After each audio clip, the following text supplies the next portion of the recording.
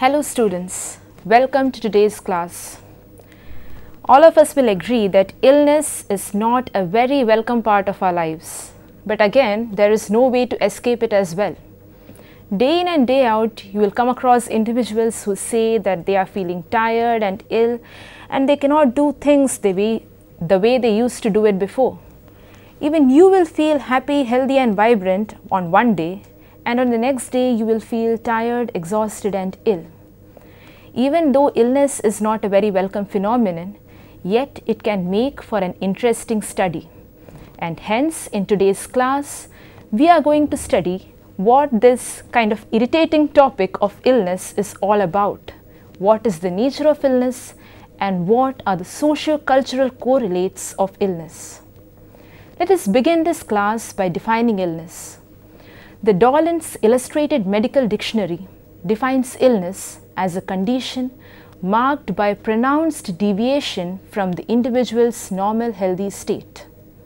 Thus, when a person is ill, he is unable to carry out his normal day-to-day activities, he does not have the expected levels of energy and stamina, and in general, he feels unwell. Now we are coming to an all-important question. Let me ask you this. If you are ill, does it mean that you have a disease? Are illness and disease one and the same thing, or are they different concepts? Well, let me answer this for you, and this is what researchers say. And the answer is no. Although we may use these terms interchangeably, illness and disease are distinct phenomena. Illness is quite a subjective phenomena. It depends upon our own individual subjective appraisal of our bodily states and the deviations that we perceive therein. Disease, on the other hand, is a very narrow, limited, objective and scientific concept as compared to illness. Let us go to the definition of disease, which will help you understand how objective and scientific it is.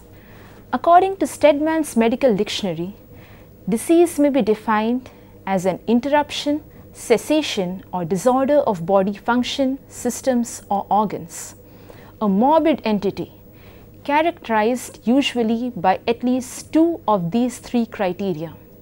The first is recognized etiologic or causal agents. The second is an identifiable group of signs and symptoms. And third is consistent anatomical alterations.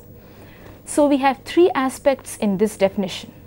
A person can be said to have a disease if there are a set pattern of causal criteria, if there are identifiable group of signs and symptoms, and further there are consistent alterations in his biological functioning. Thus, a person may have an illness, but this does not necessarily mean that he has some sort of disease. Thus, a person who is feeling ill may show some form of illness behavior but may not necessarily have a disease. For instance, a student who is used to taking up 2 or 3 certificate courses every year in addition to his regular syllabus may not be able to take even a single certificate course this year, and hence he may feel that he is tired, exhausted and ill. But again, at the same time, he may not have any signs of diagnosed disease. Similarly, it is also possible that a person has a diagnosed disease and still doesn't feel ill, especially during the initial stages of the disease. For instance, a person who is having a brain tumor may feel perfectly happy, healthy and vigorous, especially in the initial stages, till the tumor becomes big enough to affect his nervous system functioning.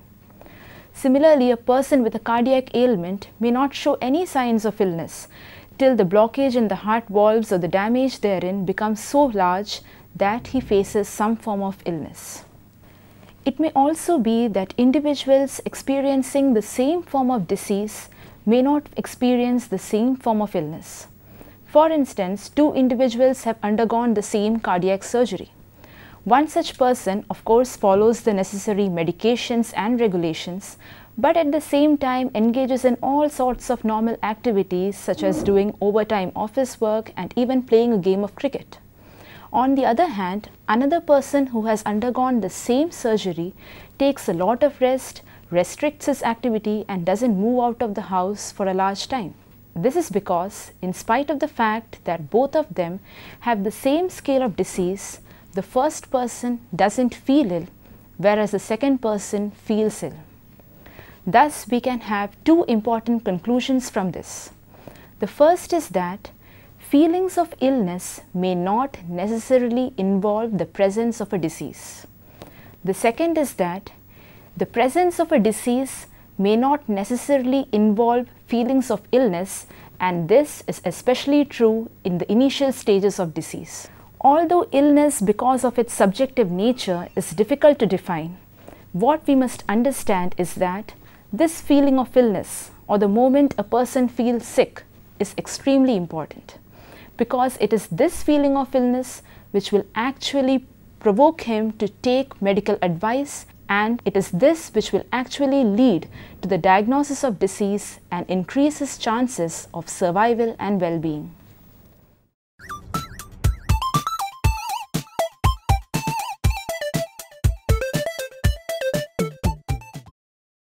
The World Health Organization, or the WHO, in the year 1946 put forward a comprehensive and landmark definition of health. They viewed health as a state of complete physical, mental and emotional well-being, and not merely the absence of a disease. The fact that health does not imply a mere absence of disease also means that any feeling of illness in the person, even when it does not amount to disease, necessarily involves an absence of health. Now we will refer to some important models of health that are existent today. There are two major models of health that are used today by researchers. The one is the already existing and dominant biomedical model of health. The other is the recently emerging and recently popular biopsychosocial model of health. The biomedical model of health believes that any kind of illness that an individual experiences can be traced down to its physiological correlates, or that it can be explained in terms of some kind of physical abnormality.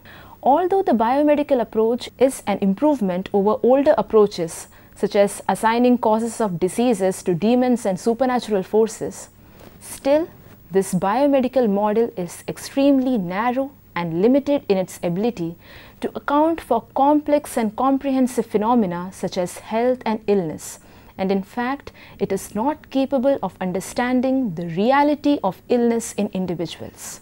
The biopsychosocial model, on the other hand, is a more broader model.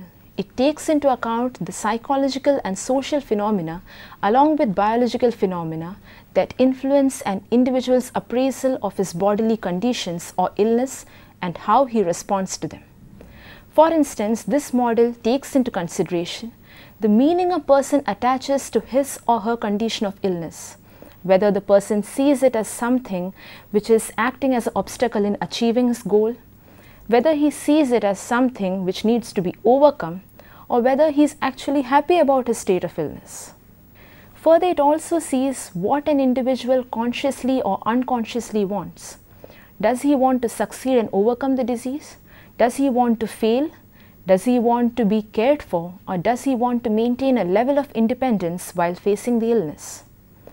Further, it also analyzes the person's response styles to the illness, whether the person engages in exaggerating his illness experience, or whether he does not engage in any such activities and actually minimizes the kind of illness he experiences. Further, it also views the person's current psychological state, whether he is happy, whether he is sad, whether he is anxious, whether he is distressed. It also takes into account familial and sociocultural variables that shape an individual's appraisal of illness, how to recognize it, how to acknowledge it, and how to respond to it.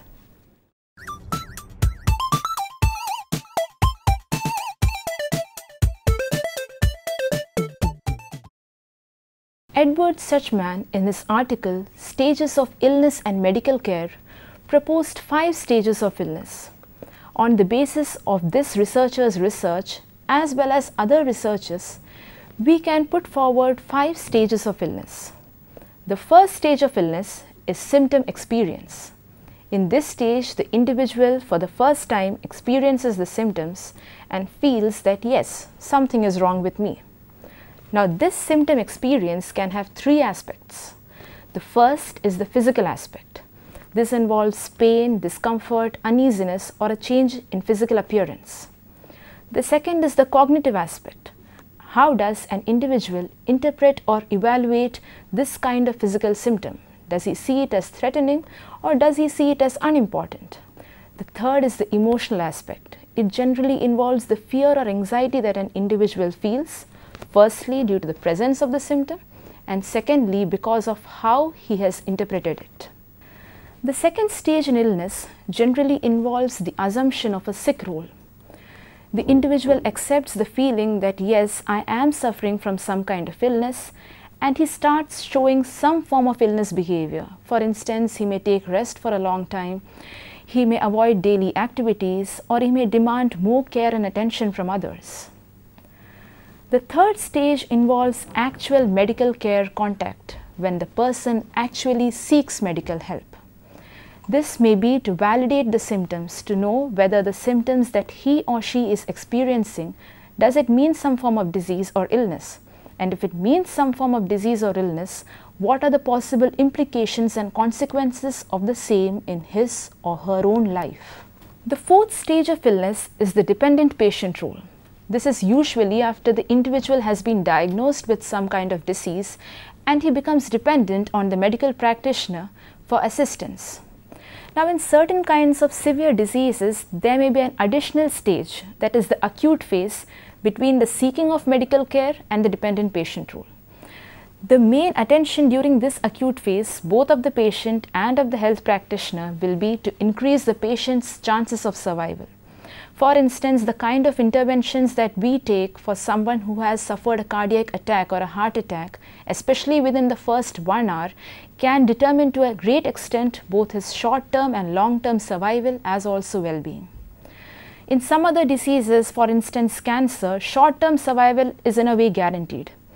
But immediate intervention in the form of surgical intervention to remove the cancerous growth and subsequent interventions in the form of chemotherapy or radiation to prevent metastasis or the spread of the cancer to other organs is important if we have to ensure the individual's long-term survival and well-being. Both for serious or minor ailments, thus what is important is a timely diagnosis of the ailment. Secondly, proper interventions taken in a timely manner to control the ailment and its ill effects, because only this can ensure long-term and short-term survival and well-being. In fact, the kind of experience that an individual has during this stage of the dependent patient's role, for instance, if he feels a lot of pain, fear, anxiety and discomfort, or whether or not he trusts the physician who is treating him, can determine to a great extent whether or not he continues the treatment for the ailment. The fifth stage in illness is the stage of recovery or rehabilitation. This involves efforts by the individual and those helping him out in this stage towards achieving as normal a possible stage of recovery as is possible in his current conditions. In fact, this process of recovery or rehabilitation can be extremely painful and difficult. For instance, in case of people who have suffered some kind of debility because of the illness which cannot be repaired, for instance the loss of a limb, the loss of eyesight and so on, this will involve a large amount of adjustments to an entirely changed life situation, learning to accept the reality, learning to adjust to the reality, and learning to use one's own potentialities, whatever is still existing with oneself, for ensuring long-term survival and well-being. In cases of certain illnesses such as cancer, especially patients who are in a terminal stage, recovery or rehabilitation may not mean what we generally take it to be. They face a difficult situation both to understand the emotional consequences they are currently suffering, the pain, discomfort and uneasiness, as also the prospect of death, which is extremely anxiety-provoking and scaring for any of us. Although most individuals pass through similar stages of illness, what is most important is that the kind of passage that individuals have differ. While some individuals have a more difficult passage, others have an easier passage. An individual's life themes in terms of the values, beliefs and attitudes that he shares, his past experiences, as also the kind of support he enjoys from his family and other socio-cultural contexts can play an important role in determining how well he will adjust to the different stages of illness.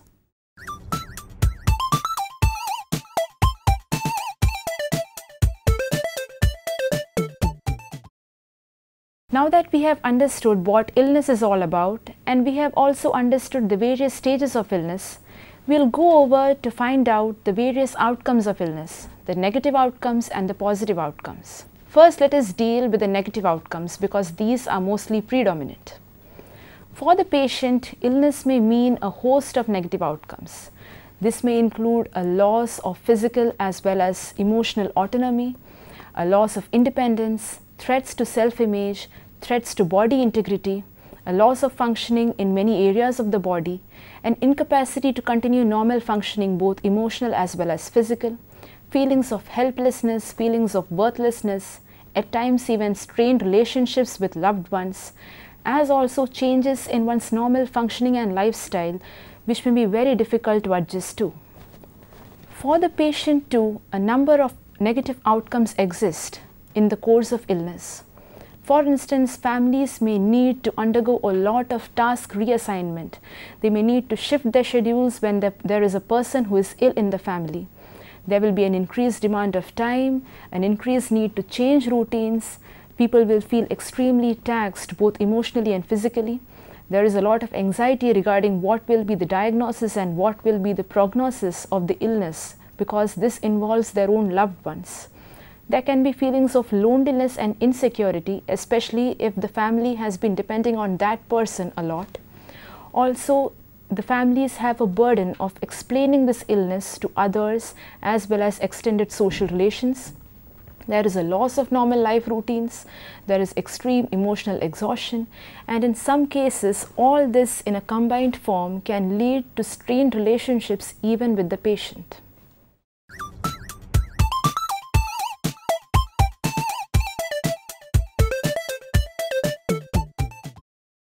Even though we generally do not attach any kind of positive outcomes to illness, the fact is that some positive outcomes too may exist. One is that there can be an increase in harmony and unity within the familial and the social context as people come together to help the patient out.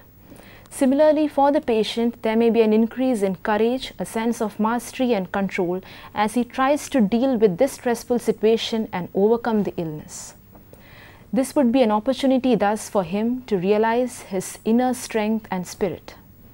Further, in some cases, illness can also provide us an opportunity for a break from a job which is tedious or monotonous, or an excuse to shy away from certain responsibilities which one doesn't want to take. However, although positive and negative outcomes do exist, the negative outcomes are far more overbearing both in number as well as quality.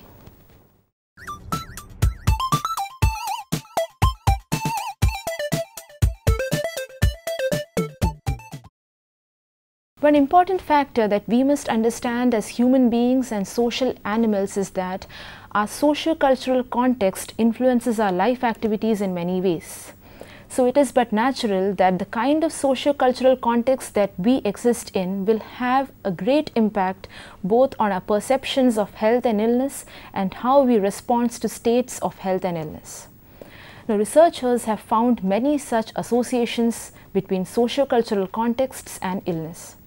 One major association we are going to see today is the relationship between culture and pain, which is an important component of illness.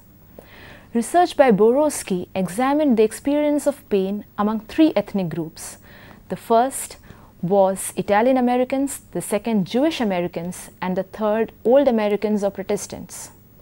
They found that while Italian Americans and Jewish Americans were likely to exaggerate their pain experiences and show exaggerated emotional reactions to it, Old Americans were not likely to do so.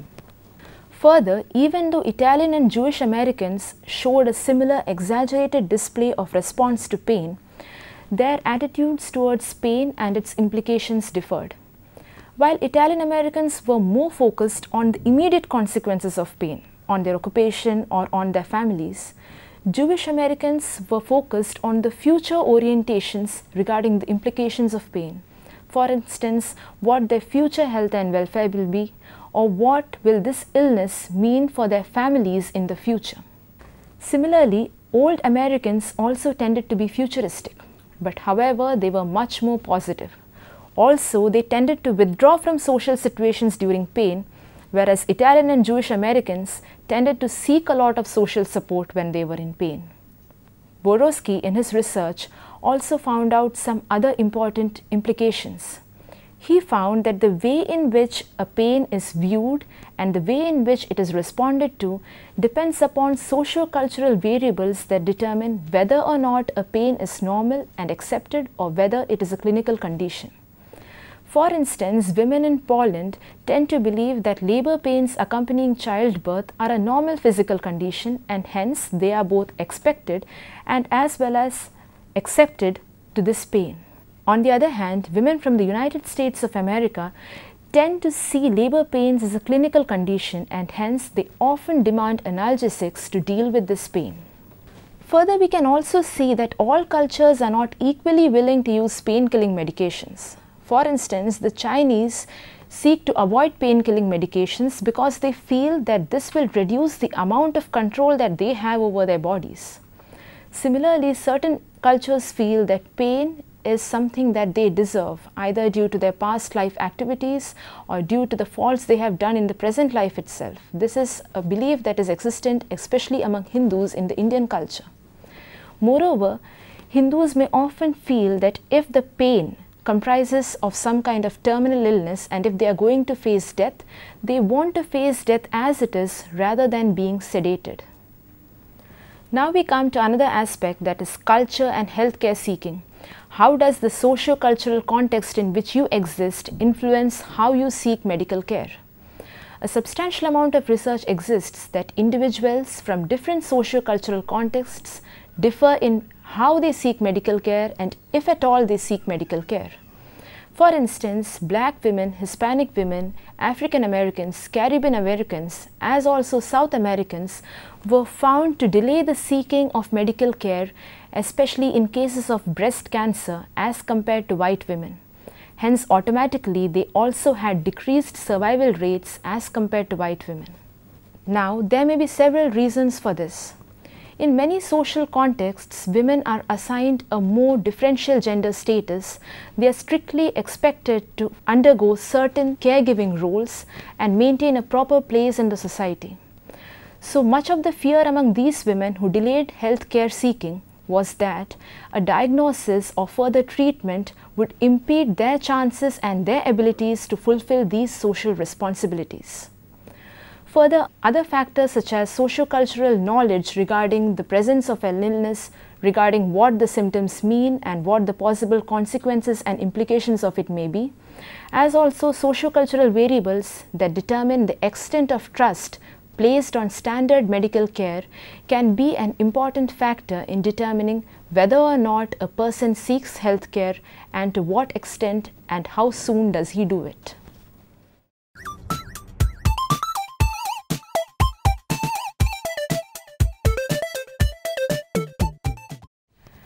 Apart from the relationship of culture to pain and healthcare seeking, culture can also have an important impact on doctor-patient relationships, especially in the form of impacting gender relationships within the clinical setting. Research evidence suggests that females from many socio-cultural contexts are reluctant to seek medical care because they fear being examined by a male physician. And even the possibility of such a situation makes them so anxious and apprehensive that they delay the seeking of medical care. On the other hand, if female physicians are available, the seeking of medical care increases. In fact, research found that South Asian women living in North America, even though they had lived there for a couple of years and were conversant with the language, still preferred Chinese folk medicine because it did not involve taking off one's clothes during medical examination. Difficulties in the doctor-patient relationship may also arise if the patient feels that the doctor doesn't understand his typical socio-cultural understanding of the illness. For instance, research by Bhopal revealed that South Asian communities living in North America often preferred going in for folk treatments and traditional therapies rather than standard medical care because they felt that the physician may not have an adequate level of culture sensitivity.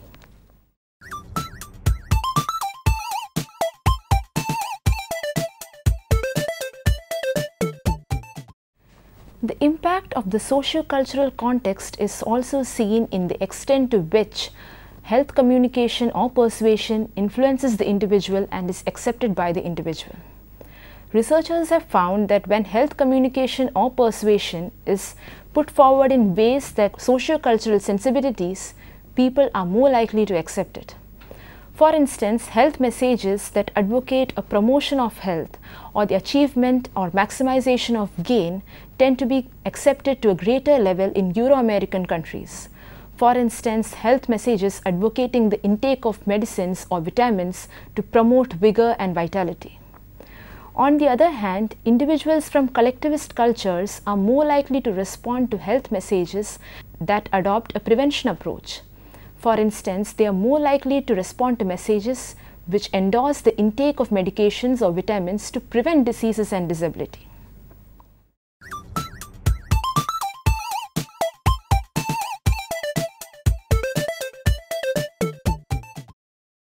Let us go over certain vital aspects that we learned in this lesson.